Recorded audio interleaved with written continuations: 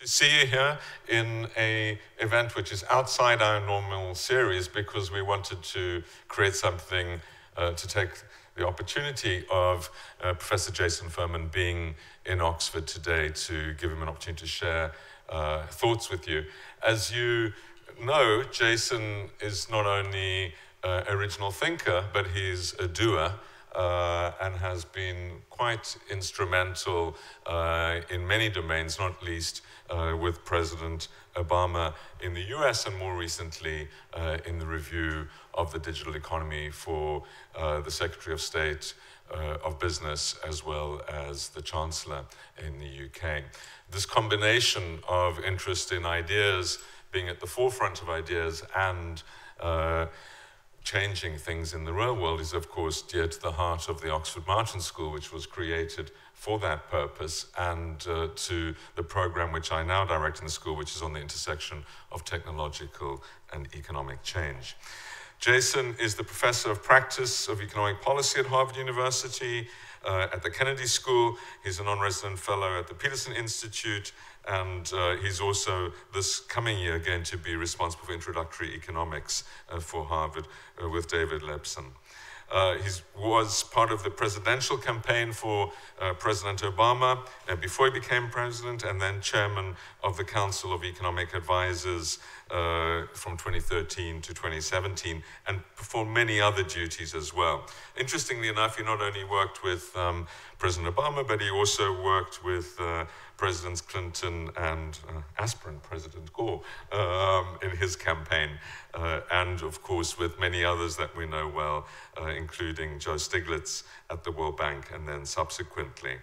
He's been director of the Hamilton Project, which is an economic policy research group focusing on the intersection of economic policies and visions of shared growth. He's been senior fellow at the Brookings Institution and taught at many universities. Extremely wide-ranging interests, including health economics, tax policy, technology policy, domestic, macro, micro, etc. Published many articles and books, and in addition to his PhD from Harvard, has a master's from LSE and an additional one in public policy from Harvard. Together with Diane Coyle, who's speaking here on the 6th of June, so in 2 weeks on Thursday, and Philip Marsden, who's here.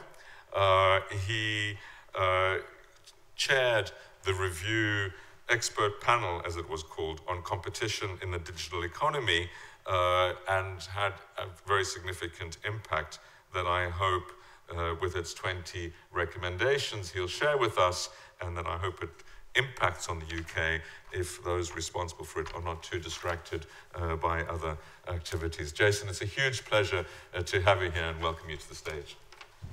Thank you. One more thing, that this is being live webcast, so when we get to Q&A, be aware of that when it happens. Great. Well, Ian, thank you for that introduction. Thank you for hosting me here at the Martin School and to have a chance to really talk through the recommendations that we made for digital competition. This is something that an expert panel that I chair that include Philip Marsden, who is here, Diane Coyle, who was mentioned, also an economist, Amelia Fletcher, and a computer scientist named Derek Macaulay came up with.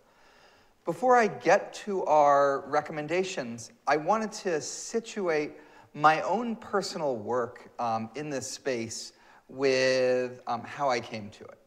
As Ian said, I have a wide-ranging set of interests in economics and in economic policy. And for me, the single animating question has been why income growth has slowed so much in the advanced economies. In the United States, incomes used to grow at 3% a year. Now incomes grow at about 0.5% a year. That goes from doubling once a generation to taking over a century for incomes to double. If you look one level further down, you find that this slowdown in income growth is a combination of slower productivity growth, which started slowing around the 1970s and has been and a quite severe slowdown for the last decade. And also rising and high levels of inequality. So the combination of the pie growing less quickly and the pie being more unequally divided is what lies behind this. To me, that was a little bit like a massive crime and put me in almost a paranoid mindset as I walked around looking for suspects that could possibly have committed that crime. I eventually gave up looking for any one suspect that committed it, but I came to understand that it was many, many small things that contributed. And in particular, if you could find anything that potentially played a role in both productivity and in inequality, that would be quite important. Joe Stiglitz was celebrating the 50th anniversary of his teaching in 2015, and I decided with a former colleague and friend of mine, Peter Orszag, to do a paper in honor of Joe Stiglitz for that conference. And what we focused on was whether there was a link between a lot of the micro issues that Joe was interested in, that taught us about, that I worked some with him, in terms of concentration at the microeconomic level in the economy, and then some of the macro themes that had preoccupied Joe, like slower growth, and especially in his case, rising inequality. And in this first part of the talk, I'm going to talk about that, increased concentration, and the analysis we had, some of the research since then that documents the increase in concentration throughout the economy and tries to tease out some of the consequences of it. That'll be a segue to the expert panel, which is focused in particular on one sector, the technology sector. So I'll tell you a little bit about what we were set up to do, go through some of the major questions that we had to answer, talk about two sets of our proposals, ex ante regulatory, ex post merger and enforcement, and finally talk about next steps. So starting with that increased concentration, I'm now going to show you some pretty definitive evidence for it. Those are the two beer companies we have right now. One is called InBev, the other is called Heineken. There's a lot of other, at least in the United States, craft beers that look like they're from small breweries, but most of them have been purchased by one of these two companies. This trend of many companies consolidating down, in this case, for the most part, to two companies, is something you see in lots of segments of the economy. In that paper for the Stiglitz Festschrift in 2015, I put together this chart. It shows something like 13 sectors, and in 12 of them, concentration was increasing. That is, a smaller number of firms, or firms taking a larger share, and in one of them, it wasn't. At the time, I was very clear that, and in a subsequent report the Council of Economic Advisors put out, it's not like you would bring an antitrust case against the transportation and warehousing industry based on the fact that the 50 largest firms increased their market share by 11 percentage points. You can have increased market share at this high level of aggregation and more competition in any given area. Conversely, you could have a decline in concentration measured in this way, and actually have less choices for consumers. So the question in this isn't, this is definitive proof of anything. Of course it's not. Is this suggestive? What does it look like? Since then, there have been a number of papers which have dug a couple levels deeper. These are, again, all using aggregate macroeconomic data. And they found things like in 75% of US industries, there's been an increase in concentration level at the 3-digit industry level. That the CR4, the CR40, the revenue shares of the top 4 and 40 firms, and the HHI, which is a measure of how much competition there is in a sector, have trended up for 676 industries. Another paper did it a more disaggregated basis and found increases in the HHI, et cetera. These are all macro papers. These wouldn't stand up any better in a court of law, nor should they, than the last set of papers I showed you. The question is not, can you poke holes in these types of measures? And a lot of people have poked holes in these types of measures. It's like anything in economics, are these measures useful? Do they tell you something? And these measures tend to be correlated with industries that are more concentrated having higher markups, having higher profit rates, having lower investment relative to what you would expect them to have. So it's a reasonably good explanatory variable for some of what we want. There are a set of papers, and the point of this slide is not for you to read it, but for you to have the sense that there's a lot of things on it, that IO economists have done the types of studies that are closer to what holds up in a court of law, that looks in a really detailed way at a well-defined market and asks, is there more concentration in it? And it's something we've seen in agriculture, appliances, beer, fertilizer, financial services, hospitals, railroads, wireless, among other industries in the economy. So, trying to look at the economy from the firm level, from the micro level, and aggregate it all up is tricky. You can either take a really close look at, one piece of the economy, which is what a lot of these papers do, or you can take a really blurry look at the economy of a whole. That's what the others did. Both of those types of resolution seem to be telling you a similar thing.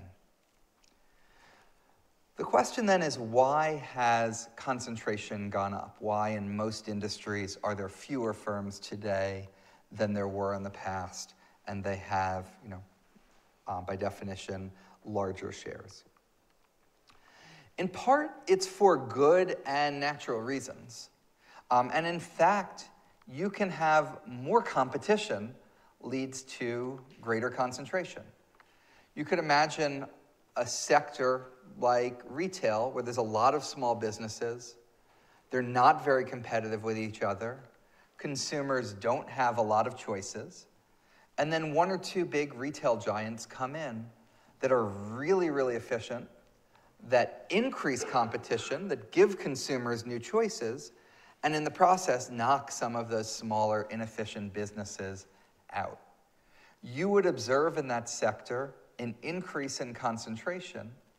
That increase in concentration would be evidence that there was more competition, and broadly speaking, would be a good thing. This is something you see under the heading of superstar firms. David Autor and company and McKinsey have done analysis of that. Globalization can be a force for greater competition that can lead to increased consolidation. And finally, increasing returns to scale and network externalities. There's also a set of bad and unnatural causes for increased concentration.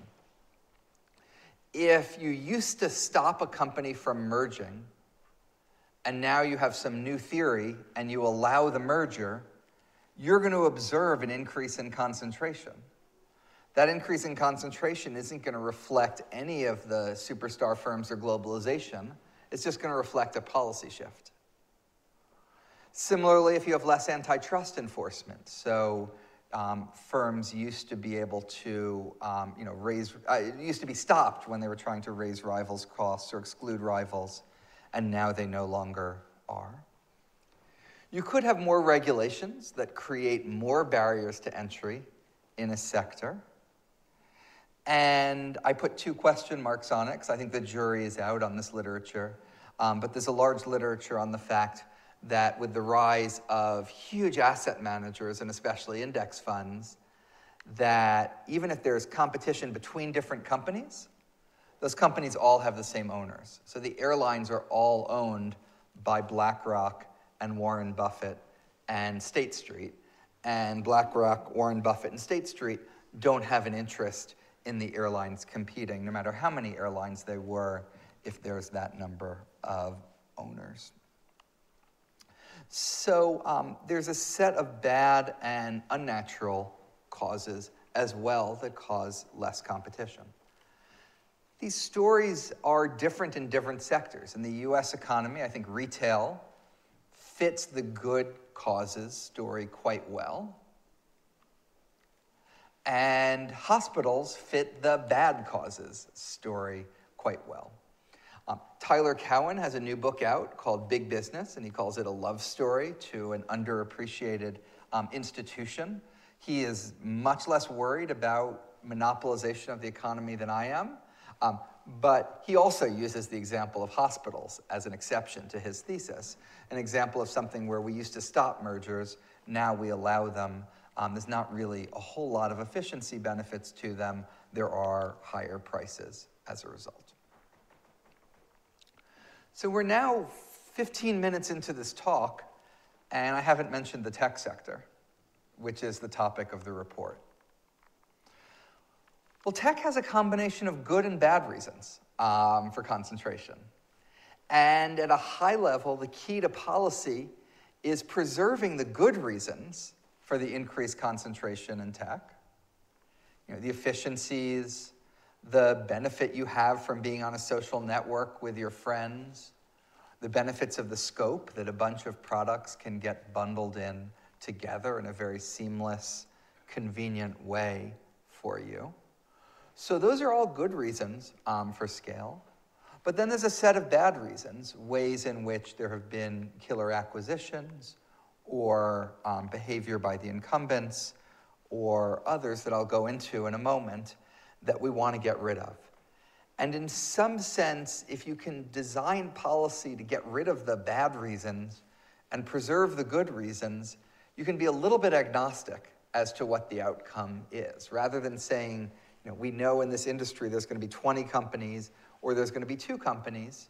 You know, we know in this industry we want to do everything we can to give entry and competition a chance, and then we'll see how many there are. And that's part of why, you know, in proceeding on this, I wouldn't start from breaking the companies up and deciding that, you know, we know the efficient scale. That would get rid of some of the good reasons for that scale. I would address the bad ones and then see what happens. So, you know, a year ago, I could have given the talk I just gave you right now, and I would have ended right here and said, you know, I have a good principle for how I think about digital competition, which is get rid of the bad things and keep the good things. Sort of hard to argue with the idea that you want to get rid of the bad things, and also equally hard to argue with the idea you want to keep the good things. The trick is, what does that mean, and how would you do that in practice? And so I was excited when the Chancellor of the Exchequer asked me if I wanted to chair a digital panel to answer exactly this question. Went into that discussion with a strong belief in competition, a strong belief that left to itself we wouldn't have competition, but pretty much no strong beliefs at all beyond that in terms of the form. So I'll tell you a little bit about the expert panel. Our terms of reference asked us to consider the potential opportunities and challenges the emerging digital economy may pose for competition and pro-competition policy, and to make recommendations in areas like online advertising, mergers, takeover, and anti-competitive practices, opportunities to enhance competition, and how to assess consumer impacts in services that are, you always have to do the air quotes around free for consumers. The panel, I've already named everyone. I think this is the only extant photo of the 5 of us. But Philip, you can see, as I said, it brought computer science, law, economics together, had an excellent secretariat. There are no extant photos of them. And we had 11 evidence-gathering roundtables in London. We got more than 60 written pieces of evidence submitted, many of them really quite thoughtful and quite extensive. We consulted many other experts. John Vickers is not responsible for any of the errors among them, and engaged with governments in the United States, France, Australia, the OECD, and the G7 in the course of it. For me, it was interesting because this wasn't just one part of the government that cared. We were reporting into the Treasury and BAYS, the Department for Digital, DCMS, Digital Culture, Media, and Sport, and then 3 regulators were interested to various degrees, CMA, Ofcom, and ICO. So there was a lot of trying to understand the existing functions and navigate a complex institutional landscape and a distinction between government and regulators. And in March, we came out with our report, Unlocking Digital Competition. It's a report that is free, so you can all read it. In coming up with recommendations, you want to start, obviously, with an analysis of the economy. And I think different people who have different ideas about what should or shouldn't be done in the digital economy answer the following 4 questions in different ways from each other. The first question is competition in the digital sector beneficial? The second is it absent? The third is the lack of competition costly? Presumes an answer to the second one. And the last is, can there be competition in the digital sector? I just want to quickly take you through how I would answer each of these questions. When is competition beneficial? Competition is beneficial at lower prices, which give you higher quantities, at greater quality and greater variety. If you think consumer preferences are good, then competition is a great way to satisfy those consumer preferences. If you think consumer preferences are bad, then competition won't be helpful, and in fact, competition might be harmful. And so people use digital platforms for different purposes. That guy on the left is shopping, and that guy on the right is clearly a terrorist. If what you're worried about online is sharing information about how to commit terrorist attacks, or child pornography, or bullying, or the like, competition policy isn't going to be the solution for you.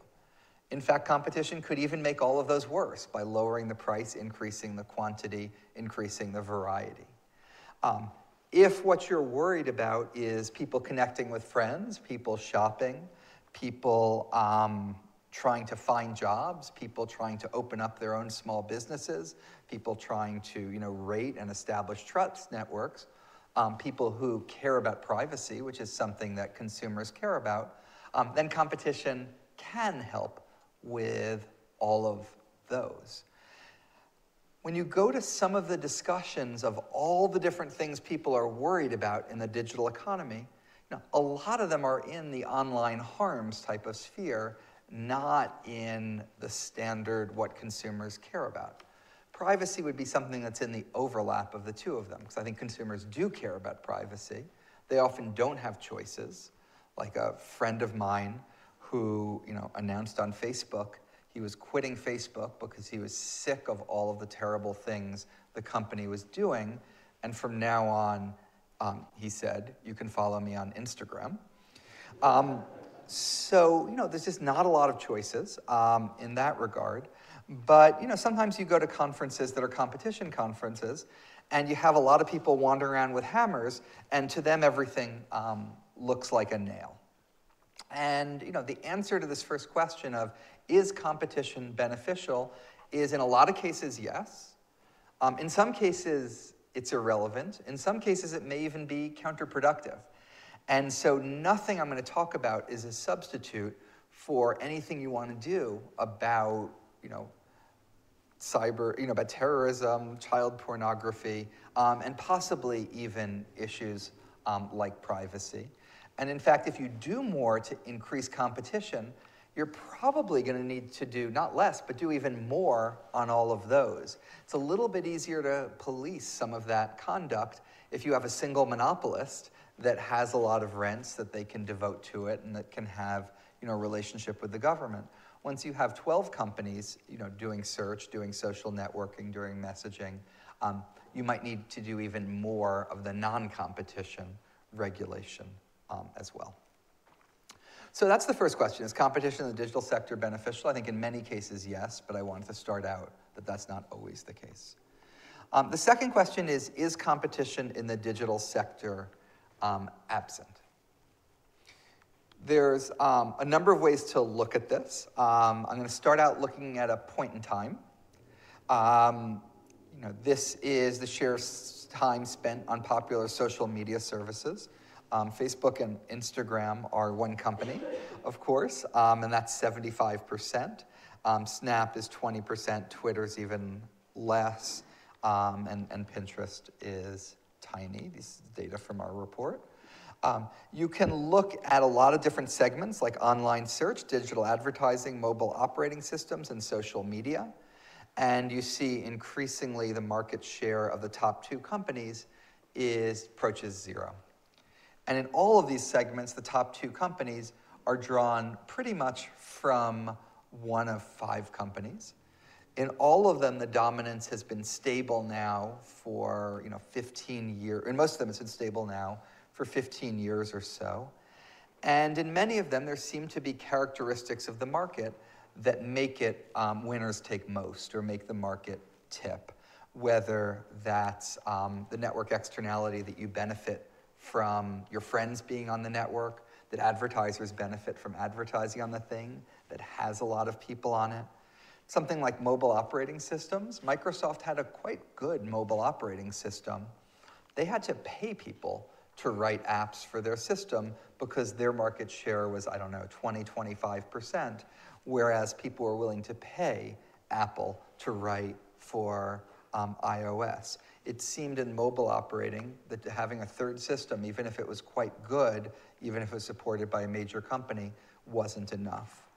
Google tried to enter social networks, couldn't survive there. So there's a set of powerful forces that tend to lead to tipping, that tend to lead to market take most. Everything I'm showed you, like social media, search, mobile operating, these are all particular activities of companies. At their heart, some of the major companies here are actually advertising companies. They're not search, messaging, social networks, and the like. And in online advertising, you have something very close to a duopoly, with Google dominating and Facebook reasonably large as well. The tougher question to ask is, I've talked about whether there's competition in the market. Right now you have a choice of buying Pepsi, Coca-Cola, or other. There's much less of that choice in digital platforms right now, so there's not a lot of competition in the market. The hopeful story would be that there's competition for the market. You see here that earlier on, MySpace was the dominant social network, but then MySpace, Facebook emerged, and MySpace collapsed down to nothing. This is the idea with Google that competition is just a click away, maybe 90% of searches on Google now, but a good search engine comes tomorrow, and everyone en masse could switch over to that. Everyone en masse could switch over to a separate social network other than Facebook, and Instagram, of course, doesn't count tomorrow. So is that possible? I think the answer is probably not, or probably not, at least given the current policies, which I'll come to. In part, the examples we have of that in the platform space were very early on in the development of the internet. The fact that Lycos didn't have a lasting monopoly on search, I don't think is a particularly good reason argument against thinking that Google is pretty entrenched in the search business. These are companies that have expanded their reach, expanded their scope, have bought potential competitors, have lots and lots of data, some of which has increasing returns to scale associated with it, and thus serves as a barrier to entry. And so, we can't be sure. I'm sure if we waited long enough, some of these companies would be unseated in some ways. But competition for the market doesn't seem to be a whole lot more present than the competition in the market. So what? These companies give products that people like. The products are free, in air quotes. Should we even care about this or be bothered by this? I think the answer to that is yes, and that it is costly. There's a number of different costs. The first one, Fiona Scott Morton is fond of pointing out that 0, as she puts it, is just another number. There's numbers to the left of 0, and there's numbers to the right of 0.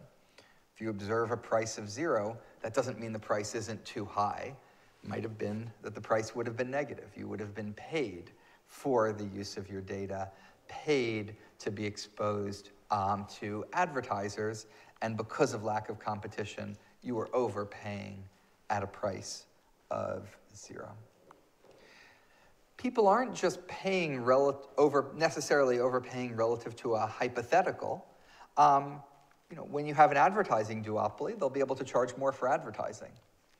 That is going to be paid out of something somewhere, maybe built into the markups for those products themselves. So it might be the things you're buying that you saw in the online ad, you're paying more for because the online ad itself cost more because of the duopoly. So there might even be some cash.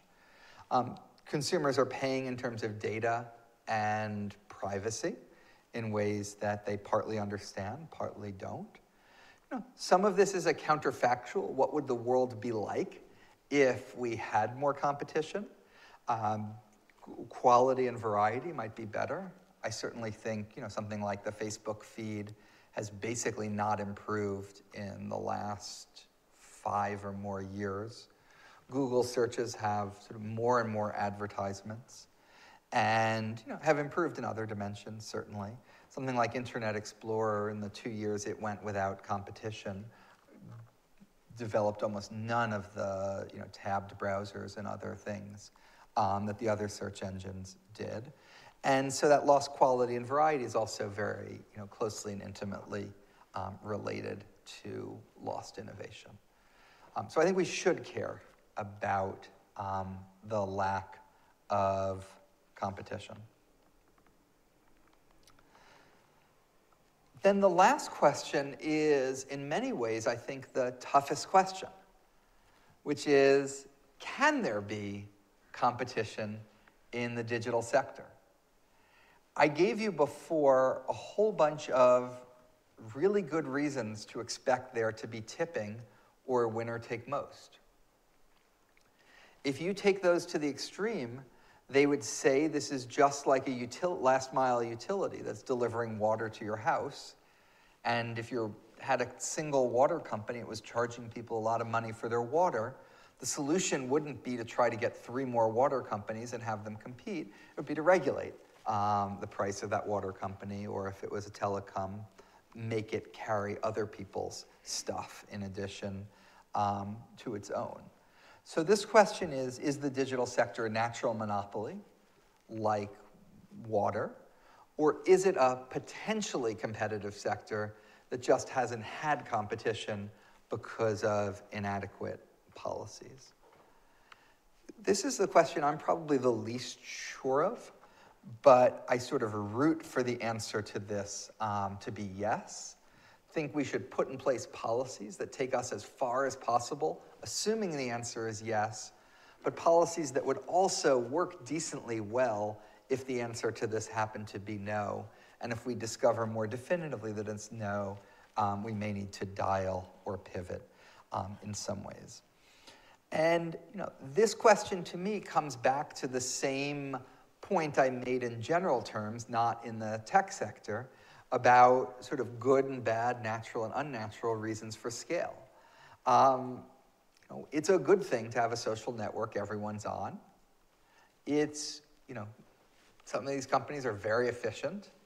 There's an advantage to having brands, especially in something where, you're not quite sure if you can trust the person. You can't look them in the eye. So those are all natural things. But then there's unnatural things too. Killer acquisitions, predatory behavior by incumbents, and then standards and data. And I really wanted to stress this last one. Imagine a world where a single company had invented email. And their email system could only communicate with other people that used their email system. Several companies entered at once. For some reason, luck or a little small advantage, one of those companies ended up with 95% of people on it.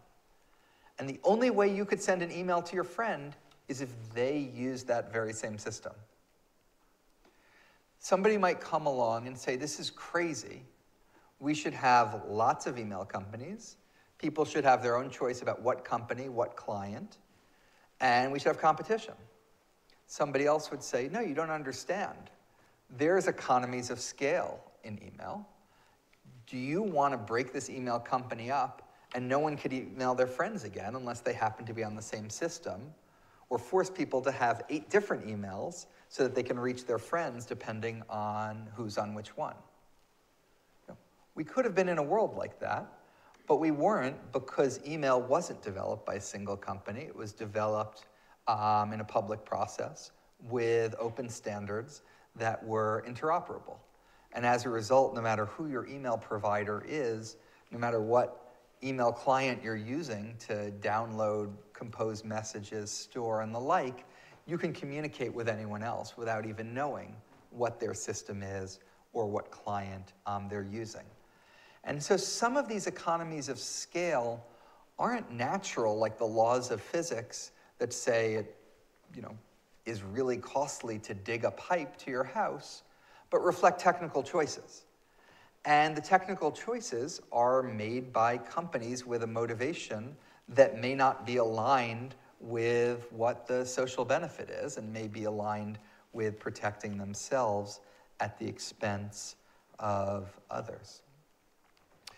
Data, too, insofar as it's a barrier to entry or a natural monopoly, I put it under the unnatural category. Standards or data, you sort of could have, in some sense, put them under either, but I chose to put them under unnatural because, again, data has substantial spillovers, and it's sort of a choice about what our laws are about how we protect information, protect access to the exclusivity, who owns it, and the like, that create the system we have, not some natural thing that occurred. And so our goal is, like I said at the outset, as a general matter for competition, but in this sector, is to try to get rid of as many of these obstacles to competition as possible, and then see if you get more actual entry, more threats of entry, more people afraid about entry, more companies that want to grow up not to be purchased by Google, but to be the next Google, and see how far all of that gets. So to summarize, this part of the discussion, these are the answers, the questions. Is competition beneficial? I think for the most part, yes, at least for the purposes that I was most focused on. Is it absent? And if it is absent, is that absence costly? Tried to argue yes. If your answer to those questions is no, then you don't really need a policy. The companies are already competing with each other, so we don't need to do anything. Or they're not really competing, but that's because everything's free and great, so you don't need any policy either. I don't think the no policy change is crazy. I think there's a lot of versions of policy change that would be worse than no policy change. So I think you do have to be very careful here. So I think there's some merit in every answer to every one of these questions. But I certainly think we can do a whole lot better than what we have now. And then the last is competition policy effective? And if you don't think it is, you need something more like utility regulation around price, common carrier, and the like. If you think it can be effective, then you can have pro-competition policy. So I think different branches on this tree, one way of categorizing why different people come to different views on policy in this area. So where does this leave us in terms of recommendations? I'm going to go through the recommendations now. These were developed for the UK government. In most cases, these are ones that I think would apply for any medium or large-sized economy in the world, and certainly would apply for and be, I think, a great idea in the context of the United States. I'm going to talk about ex-ante regulatory proposals first, because we discussed how far you can get with the traditional competition, merger, antitrust types of rules, and felt you couldn't get nearly far enough. Even if you stopped all mergers, which I think would be a big mistake, but even if you did, the companies are already quite a large scale. Even if you brought fine after fine, it's taken the commission a decade to deal with, much of 3 cases, and hasn't changed a whole lot. There's also something when you have this ex post, especially an antitrust approach, there's something costly to it. It takes a long time, can be very uncertain.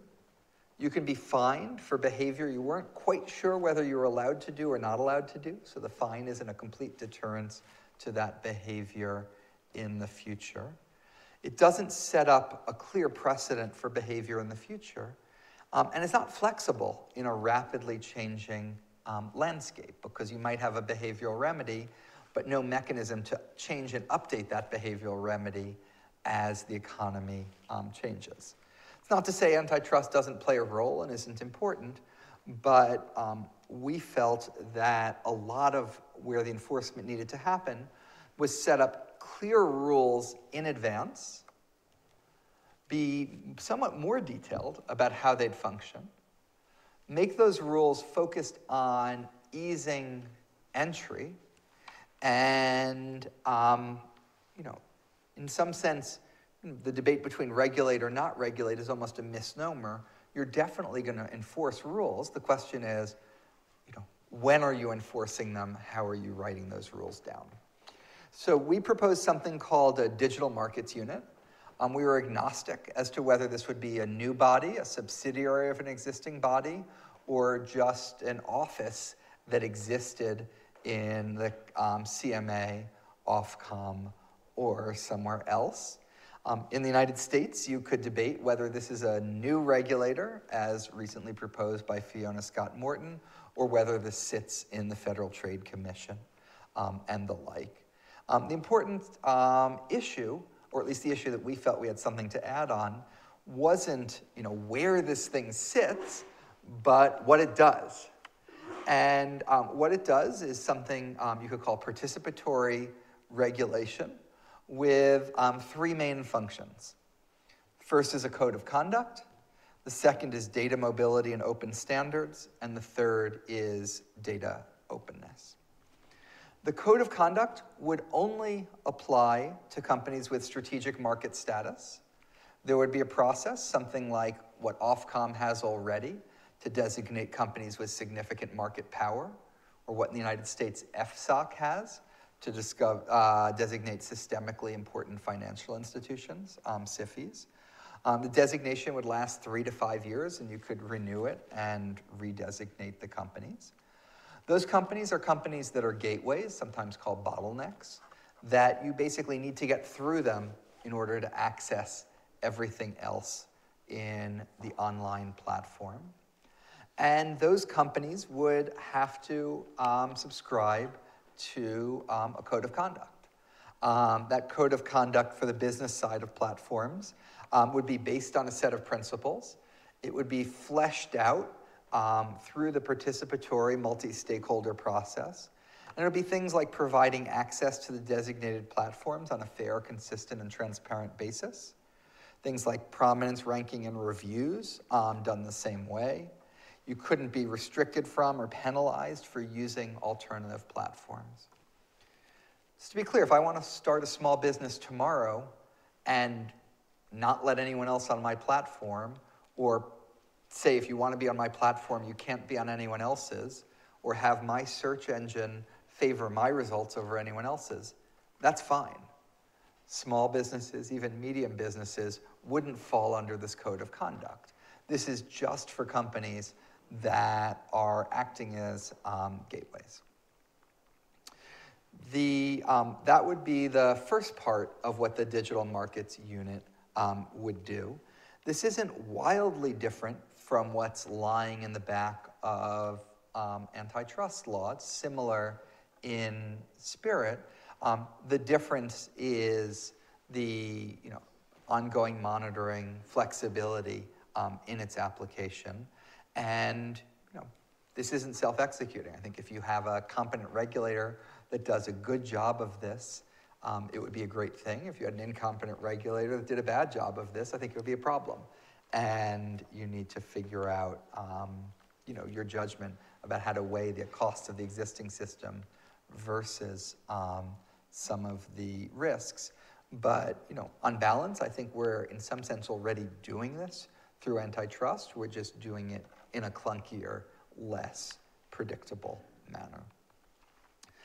The second part of the Digital Markets Unit is the data mobility and open standards.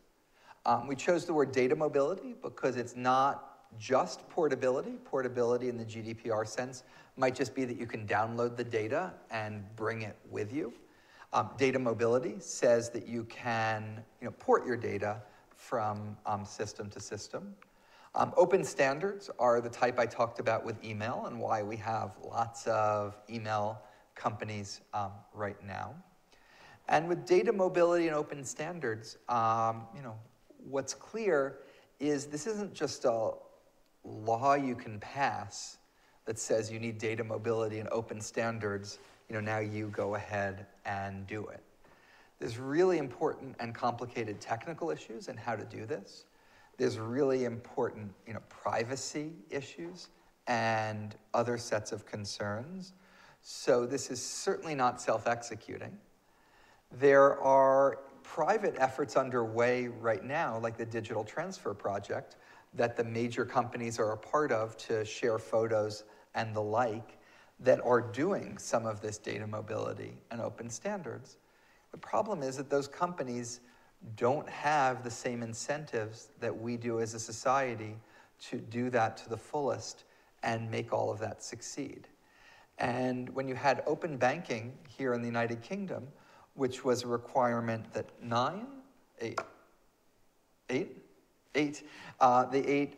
large banks would have to essentially open up their APIs and allow a whitelisted set of fintechs to build applications on top of it, absent being somewhat prescriptive and having a well-funded implementation entity that goes through the use cases, figures out the number of screens, figures out how you can do it, you can end up having data mobility and open standards in theory, but in practice it's completely unusable by consumers. So this is something where you have to go through messaging, social networking, trust systems, and the like, and ask, can it work? Can it not work?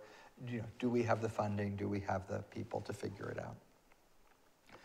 The third function of the Digital Market Unit is data openness. I talked a little bit about the sense in which in some cases there's increasing returns to scale to data in the economy, that access to data can effectively exclude and act as a barrier to entry to others.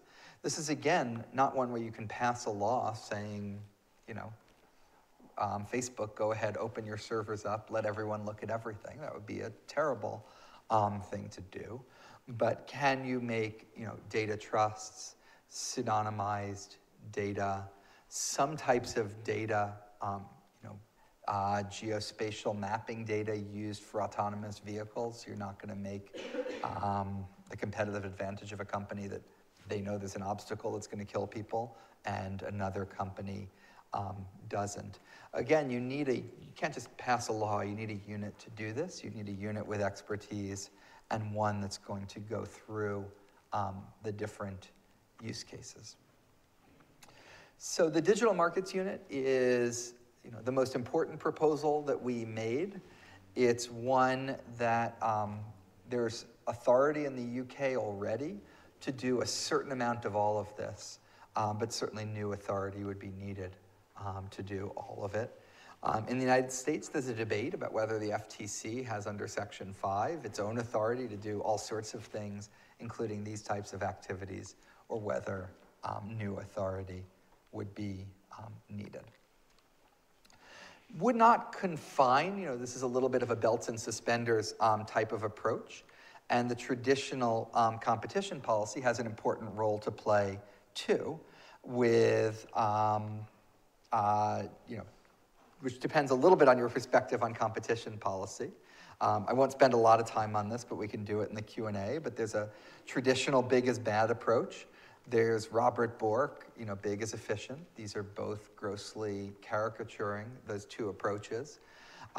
We situated ourselves with Robert Bork in terms of believing in economic analysis, believing you need to sort of work through the efficiency questions and not just assume big is bad. But then that with modern economics, when you do that, it turns out that there's probably a greater range of things to be concerned about using those traditional economic tools than the Chicago school was. A lot of people are in this approach to competition policy, but haven't coalesced around a name. So Chicago plus the Taft School, or just being correct. So I won't spend a lot of time on these recommendations, but we can talk more about them. One is that merger assessment needs a reset. I spelled this so you all could understand it. Prioritizing scrutiny of digital mergers, updating the merger assessment guidelines, including emphasizing potential competition and innovation. We have an important idea on, instead of saying, is there a 51% chance a merger is a problem, asking how bad a problem is it if it happens? If you're going to buy something and it would have been your competitor, and now it can't be anymore, you might have a really big harm.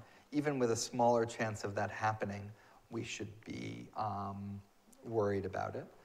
We considered and decided not to have a sort of blanket ban or presumption against the major platforms acquiring companies.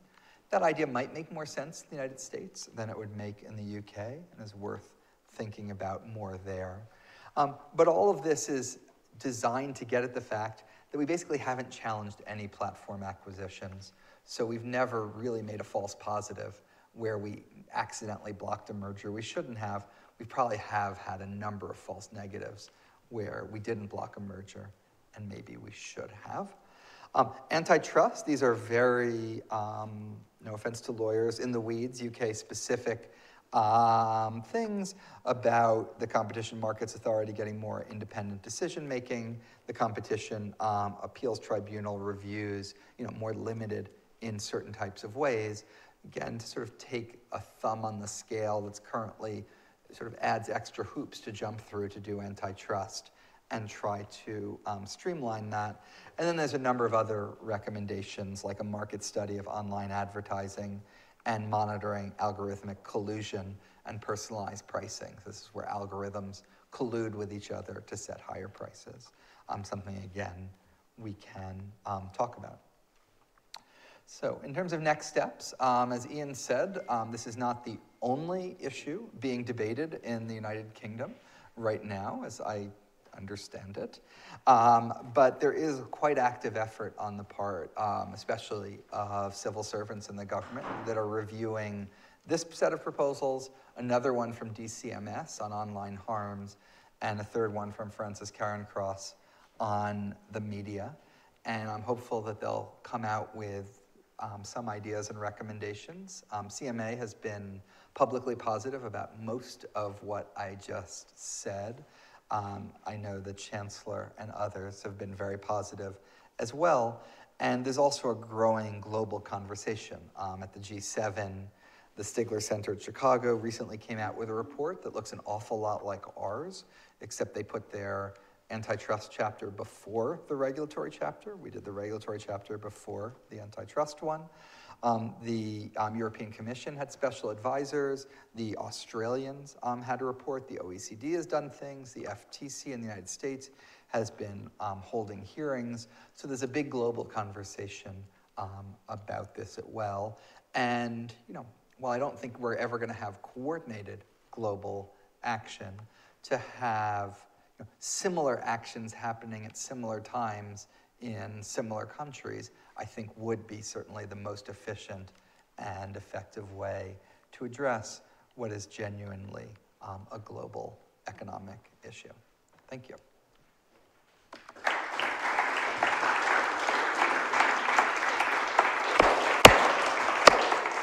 Thanks very much, Jason, for that remarkably broad, clear exposition, not only of the issues you focused on in the review, but the wider context. Your capability of sort of looking at the very big picture and getting down into granularity, not least from a policy or investment perspective, is quite remarkable. And it's good to know that not only was the UK government very wise and timely in appointing you, but that this is part of a force that is bigger than the current government, and something which is obviously of extreme significance. So we have about half an hour for discussion, questions and answers. It is being webcast, so just be aware of that when you pose your questions. And we have Clara, who's the ace organizer of all these events, with her roving mic. Who'd like to go first?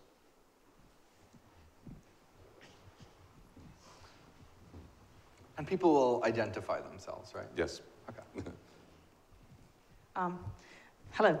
Thank you for your talk. My name is Ariana. I study cybersecurity, specifically consent and privacy. So, we mentioned that people are paying, consumers are paying in terms of data and privacy. Would you mind just expanding a little bit on what you mean, or what you prioritize and what you focus on when you talk about that, how consumers are paying in terms of data and privacy? Yeah. I mean, I stopped at a cafe this morning and tried to get online, and I asked them what the Wi-Fi was, and they told me it was O2, and that took me to some screen where I had to enter my mobile number, and then it sent me a text to, you've all probably done this a lot, and then it took me to the screen, and there was a box, can we share your information? And it was with that cafe in particular that you just gave, and I didn't check the box, and it wouldn't give me the Wi-Fi. That's not unreasonable. I mean, there's no reason, that cafe wouldn't give me, a coffee without me paying either. So they're a free business, and they can offer something in exchange for something else, and you have a choice of whether or not to do that. I just think you then can't call it free. And so so I'm not objecting to charging in various forms. I find the advertisements in magazines and newspapers pretty annoying, and I wish I had a thinner magazine with no advertisements, but I don't want to pay 4 times the price for that. So we have to pay for things somehow. We don't love any of the ways of paying for things, including parting with cash. So my main point there was just that the defense that these are free, so you shouldn't be worried, isn't a very good defense when you're paying in some manner. And then, yes, I think you worry maybe people don't quite know what they pay. If you pay £1, you paid £1. If you checked a box on a form, what did I just give them? How much are they going to take from me? You might need some additional, consumer protections of a type you don't really need around the price of coffee. If someone wants to charge £20 for coffee, they're probably not going to sell a lot. If they want to charge like massive data violation in exchange for something, maybe you didn't realize you paid massive instead of just a little, and so some consumer protection may be needed, because you don't quite know the price you're paying. Is anyone down this end so that Clara doesn't have to run all the other way? Thank you. Hi, thank you. I'm Silas. I'm at the Oxford Internet Institute. You mentioned that policy that fosters competition might also require more regulation, and the cost of that regulation would go back to the consumer, presumably through taxation. So do the sort of benefits of, the cost benefits in terms of increased competition versus the costs of higher taxes, do they counter each other, or is there an optimum point that's reached? Right. So there's two types of costs. One is like literally the cost of paying the people that work in the regulatory unit. I think that would be relatively trivial compared to the size of these markets, and so that if it improved consumer welfare by 0.001%, that would way more than offset the cost of those people. So that's not a trivial or an irrelevant thing, but it's not what I'm most worried about. We didn't make this recommendation in the report, but certainly one model you could have is just some form of fee on the activity of the type that we have in a number of other sectors to fund the regulator. So there's that cost, which from your question, it sounded like that's the one you're talking about.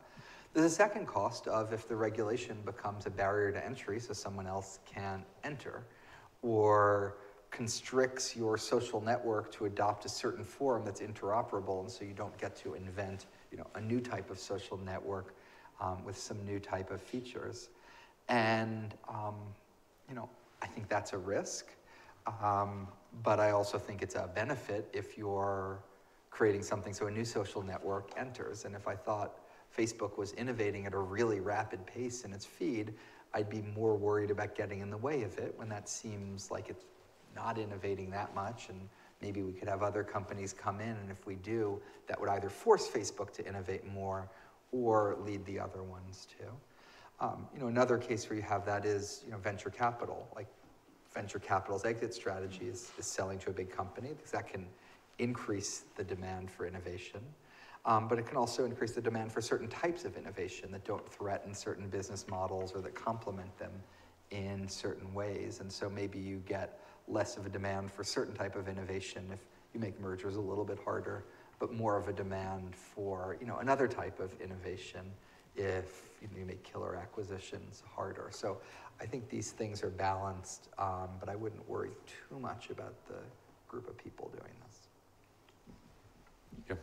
Hi, my name is Danny. I'm a doctoral student in the politics department. And I also recently enjoyed your recent interview with Margaret Vestager. I thought that was really interesting. Margaret Vestager, you had the event, I thought was really good. I have a question about what you said last about your prospects of coordinated global regulation or coordinated global action. Do you anticipate that we might look at a kind of a soft law approach with like a Basel type standards, where there are a set of voluntary standards, but there is no global regulator for something like this? And if so, what are the standards that you see developing? Obviously, you have your own report here, but are there common links in the kind of programs that you put up in your last slide? Thanks very much. Right. I don't know the answer to your question with any remote degree of confidence, but one really big difference between this sector and the banking sector is that every country has banks. And the major digital platforms are all in one country. And that everyone's going to give up a little bit in terms of their ability to set rules for their own banks in exchange for everyone else having rules on their banks so that their banks can't blow up the global system is a little bit of the bargain that's built into Basel. And I don't see how at the current moment you could reproduce a bargain like that here. I think there's some places where there's common interest, and I found this in the U.S. government. When I was in the government, like let's say on taxes, we could put in our budget a proposal that was quite tough on multinational overseas tax avoidance. If our budget proposal had been passed, the result would have been that multinational would have paid more taxes to the United States, but it also wouldn't have been able to hide its UK subsidiary income in the Cayman Islands. It would have paid more taxes to the UK. We'd put that in our budget, but then the company would come to the Treasury on a particular issue that happened in a particular country and say, look, the UK is doing something and they're taking more taxes from us and we're an American company, why would you allow that? And we tend to side with that company. So we'd have a sort of social welfare improving policy in one space, and then a bit of a rent-seeking, captured by American company policy in another space, and those two would coexist. I worry this could be a similar space. You know, I think open standards and data mobility, you know, that's not like a way to hurt the United States and help everyone else.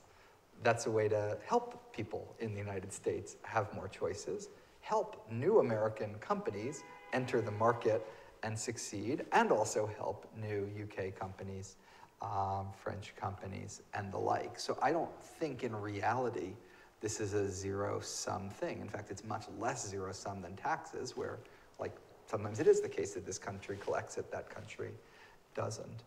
So I think it's really positive sum. I just don't trust that the political system would always see it as such. The woman over here. At the front and then Suganda. Okay. Thank you. My name is Greg Taylor. I'm an economist at the Oxford Internet Institute. So you mentioned the example of mandating the sharing of geospatial data for autonomous vehicles, and that has very obvious static efficiency benefits. But one might worry that if we do that, then the incentive to generate those sorts of data sets in the first place would disappear. And I wondered if the panel spent much time thinking about how those sorts of dynamic inefficiencies could be avoided. Right. Yeah, I think spent time angsting on it. I don't think spent time, Philip can correct me, coming up with a great answer. In some cases where you have those types of external benefits, yes, you do, you know, assign property rights and give somebody a greater return to them, or you have more public investment in the activity. I think there are, you know, and I find, you know, part of why our answer was what it wasn't that like all the merit is on one side and all the merit's on the other. You know, you break the companies up or you do nothing. That a lot of these, there's sort of good things and there's bad things, you know, like the acquisitions, like some of that's a really good, efficient thing to take a company and acquire them. Some of it's an inefficient thing because you're foreclosing. And, you know, that means a certain amount of judgment in all of this and asking questions like you did and coming up with better answers than the one I just didn't give you. Do you want to add anything? Hi, I'm Sugandha, and I'm a researcher at the Martin School. So my question was on your last point on personalized pricing, and I wanted to know what your stance on regulating that is, because on one hand, you know, producers benefit from price discrimination, but on the other hand, consumers lose out on their consumer surplus. So what's the right way to actually regulate personalized pricing? I should confess, my views on personalized pricing are sort of more traditional economist views of this is efficient because it allows the quantity to be greater. You know, if some people are willing to pay a little bit for something, some people are willing to pay a lot. People are willing to pay, I know you know this, people are willing to pay a little bit, you know, get a low price, they buy it. People only will pay a lot, they get a high price, they buy it. So you increase quantity, and that's what we're ultimately concerned with. And you know, I think it often has features of equity in that the people who are willing to pay more often are higher income people. That Uber might charge a higher price to somebody who gets picked up right in front of Goldman Sachs rather than half a block away, because it's doing a personalized pricing and figuring out who the person is of all the injustices in the world probably not like the one that bothers people the most. So I confess I'm a little bit less bothered. That's why a lot of our recommendations are in the sort of monitoring and get to, is the personalized pricing sort of abusive or unfair or against protected groups and the like, you know, sort of who is it directed at and how not, you know, the existence of it. And the last thing I'd say is I think the puzzle is that there's so little of this right now. I mean, Amazon does a lot of different prices at different times of day. It does not charge different people at the same moment different prices. And, you know, there's I think a huge social obstacle to their doing that, but one day they'll overcome that and it'll be just like an airplane where the person sitting next to you paid a completely different price for the same product that you just bought. Charlie Maynard, BDA Partners. Looking at the US over, say, a 10-year time span, which of your recommendations do you think are most likely to be implemented? All of them.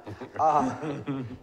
I think Democratic victory, right? Right. Yeah. So first of all, it does. I mean, the FTC, which is one of our we have two competition enforcers in the United States, the FTC and the Department of Justice.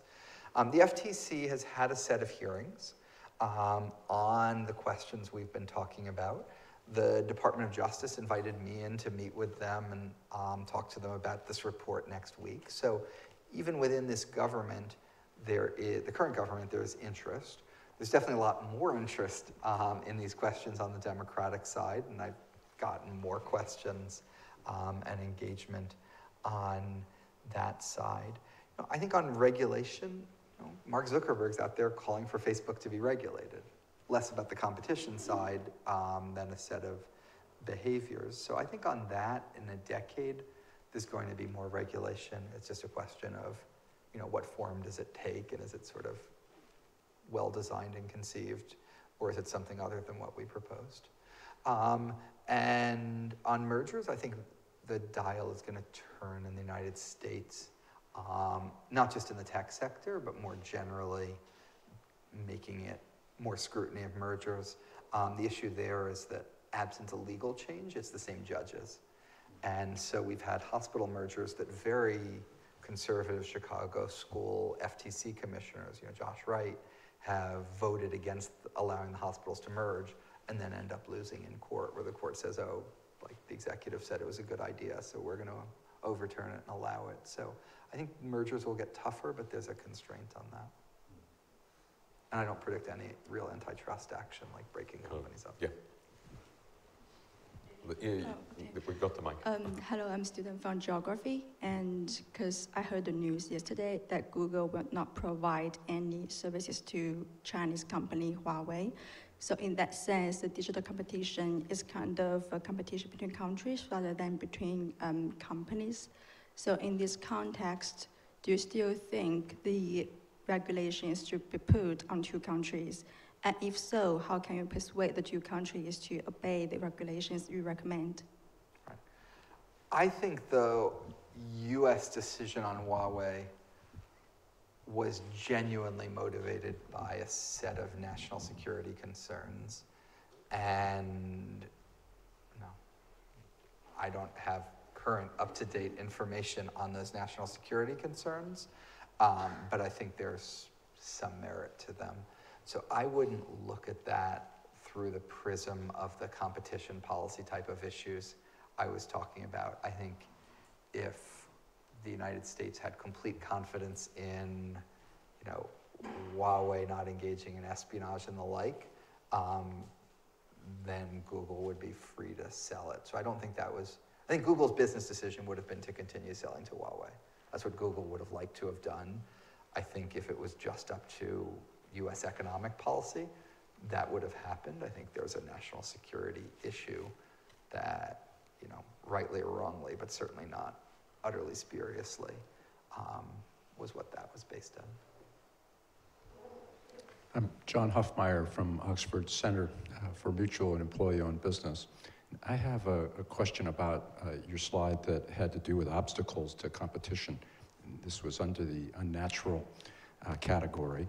And I was hoping that you might feel comfortable just giving an example or two of predatory behavior. Yeah, this is if you give priority to your own products when someone's searching. And again, if you're one of a million companies, that's fine. But if you're a major one, it is in your search results putting your sales first instead of others. Making a condition that if people want to sell with you, they can't sell somewhere else. All of these types of things that we have a high degree of tolerance for in the economy as a whole, probably rightly so, and a higher degree of tolerance now than the doctrines of antitrust would have said we should have had 30 years ago. But that in this space we need to be, I think, more concerned about with the companies that have a strategic market position. Hello, my name is Beatrice. I am a researcher at the Blavatnik School of Government. And my question is about the definition of the market for your assessment, because the market definition seems to be very relevant, both for the regulatory approach and for the ex-post competition policy perspective. And I was wondering, when you were discussing whether or not the digital market is concentrated, you showed some proxies to assess the relevant markets, so advertising revenue or numbers of the number of hours that users spend online and things like that. Do you think we have the tools and the analytical framework to assess the relevant markets for many of the online platforms that we have nowadays, considering that they are multi-sided markets and like many of them have this kind of ecosystem environment where they influence other markets as well? Yeah. So the Australian Consumer and Competition Commission, ACCC, whatever that stands for, their report on digital platforms said we were assigned the project of digital platforms or digital markets. We set out to do it. We've done all this research, and we realized that this entire report is about Facebook and Google. And so for the next 400 pages, we're just going to refer to the two of them and not say digital markets. We say digital markets and digital platforms throughout. Certainly a disproportionate amount of that is certain companies and certain platforms. Part of it is that the digital markets unit would need to figure out through this strategic market position, in what other parts of the economy it applied. Certainly, and I completely glossed over this in my speaking today, but I think we didn't gloss over this in our thinking. These platforms are very, very different from each other in terms of their business models and the like. And so that's, again, why there isn't like an answer, but types of answers, and then you figure out how to apply the types of answers to the different markets. But all of them have in common that, there's some, gateway, entry point, bottleneck that you need to go through them to access other things in a broader economy, like a road, that standards and data matter quite a lot. So those would be some of the common features and thus the common policy levers we'd have in the different platforms. Thanks. Nikita Agrawal, I'm a researcher at the Faculty of Law and the Oxford Internet Institute. So I had a question about the first function that you described as the Digital Services Unit, which was, as I understood, designating systemically important companies.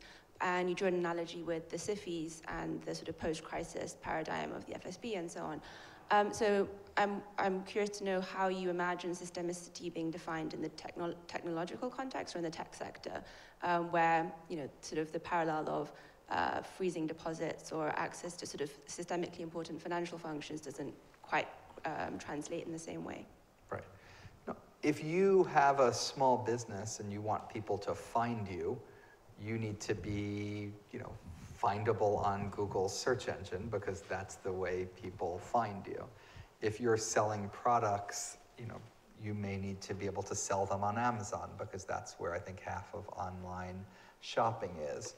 If when Harvard, for its newly admitted students, sets up a way for them to communicate with each other, it uses Facebook, and those students need to go on Facebook if they don't want to be excluded from the ability to get to know and see if they know any of their classmates. So the characteristics that these have is, that word I keep using gateway or bottleneck, that it's something to access other things, like a road, like a fiber optic cable, like a water main, that you sort of need to travel over, get through for a broader set of things, not just for accessing that company's products.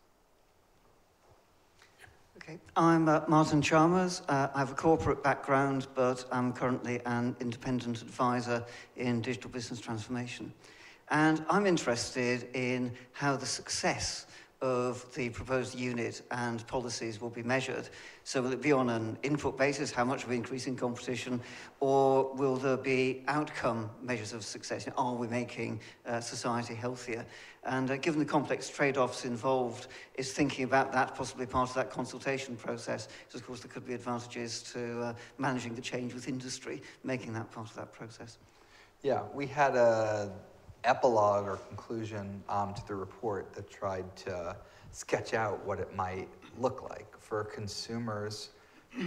See greater ability to interoperate between different products, to multi-home or to switch than you're currently able to. For businesses, you'd see more startups flourishing, building their products on top of others or building independent rivals to them, and in the economy as a whole, that would sort of look like more innovation and more choice. So are those detailed benchmarks such that like GDP, I could say if it goes up this amount we succeeded and that amount we failed? Certainly not, and I actually can't think of a lot of economic policies that you could benchmark by GDP either. But I think you'd want,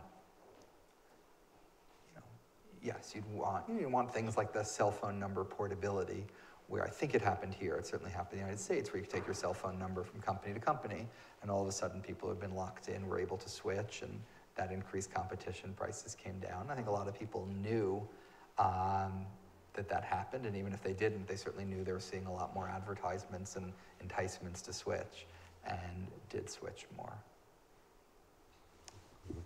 Thank you. My name is Yitzhak Ezuz, and I am not an economist. I came from the educational field. And my question is, you mentioned a few times the term fair. Who in free and competition market will decide what is fair, and how? What is the criteria about what is fair in competition market? You also mentioned the necessity to achieve trust. How you can achieve trust in global market that you have a lot of enemies around you. And you also mentioned that we should move to balance the arm. What is good balance of arm? Who will decide what is the good balance of the arm? So that's a lot of different questions. I think, again, if you have competition, then you don't worry that much about fairness. A cafe can charge £80 for coffee. That's not unfair. It's just a stupid thing for them to do because they're not going to sell a lot of coffee, and the remedy for that is people not buying from that cafe. When you have one or two companies, then I think it's sort of a little bit harder not to use words like fairness, even though I think underlying those, there hopefully is some notion of efficiency that one's getting at. For something like balance of harms, that would be, that would be the Competition and Market Authority. They bring merger cases now. They already review a merger, and they say, trying to determine whether this merger is in the interests of consumers or not. The shorthand for that is, will it result in a substantial lessening of competition? Then the answer is probably, won't be good. And if it doesn't do that, then, great, be more efficient. We certainly wouldn't want to stop it. And so they have a set of judgments they make right now under economic procedures, and they'll do modeling, but they'll also look at, emails people send to each other and the like. And they'll render a judgment, and then courts get to review that judgment. And so that's exactly how it would be here. If it was about a merger, the balance of harms would be CMA making the judgment, and then courts could review that judgment. Okay, final thank you. question. Yeah, final question here. My name is David Nguyen. I work for the UK Economic Statistics Centre of Excellence in London. I have a question about, you mentioned the role of data and algorithms and intangible assets in general, and we know that these are highly mobile across borders, obviously. And I think, going back to your last slide, I wonder to what degree then we actually need a kind of multilateral approach to these things. And here I'd like to know your thoughts on kind of recent proposals on trying to tax revenues or user networks in that regard, rather than profits of companies, which are tricky to allocate, obviously. Thanks. Oh, I mean, if we could have a really efficient, expert, global body to do this, that would be better than lots of national ones. But I just don't think that would happen. I don't think we'd have a global body, and if we did, it would look more like the International Telecommunications Union, the ITU, than it does, you know, the Digital Markets Unit, which at least to date has not done a single thing anyone could complain about. So I just think this is a matter of being pragmatic, that yes, have G20 discussions, G7 discussions, OECD discussions, you know, and you have this in mergers now. I mean, there's relatively similar rules under which what mergers get allowed and don't get allowed in the United States, Europe, you know, Australia, New Zealand, etc. Companies can reasonably predict that if like something's not going to be allowed, it's probably not going to be allowed by multiple of them, or it will be allowed by multiple of them. So they use similar rules. Conferences have lots of people flying back and forth. It's a lot of the same economic experts, but at the end of the day, it's DG Comp or the CMA or the FTC or the DOJ making the decision. They may even communicate with each other if it's an international, but it's not a group decision. So I think that's the best we could aspire to, is a similar set of rules, but each being applied and enforced separately. Great. Well, thank you for that very rich set of questions. Many, many questions. And thanks, Jason, for being so concise and effective in answering them. We got through many of them. And I think I'm certainly amazed by the breadth and scale of what you are grappling with. Thanks for coming and spending the evening with us. And thanks to you and all of you for coming. Thank you.